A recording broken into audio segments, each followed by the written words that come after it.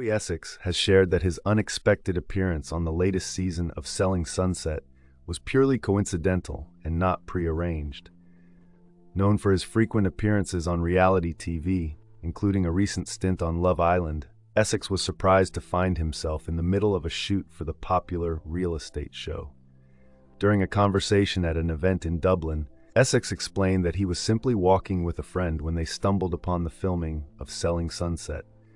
This serendipitous encounter led to him viewing a $5.25 million property shown by Oppenheim agent Chelsea Lascani. Essex noted that while the appearance was unplanned, he was already in the market for properties in the area. Beyond his unexpected TV cameo, Essex also discussed his burgeoning interest in boxing, revealing that he was in the U.S. primarily for boxing training and had also trained in Dubai. With a family history deeply rooted in the sport, his father and other relatives were boxers. Essex is passionate about continuing this legacy.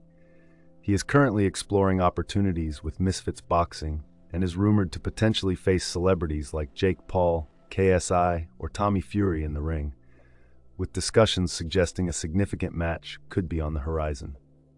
Essex expressed enthusiasm about his boxing endeavors, hinting at a serious commitment to the sport under the guidance of his uncle, British trainer Tony Sims, known for training professional boxer Anthony Joshua.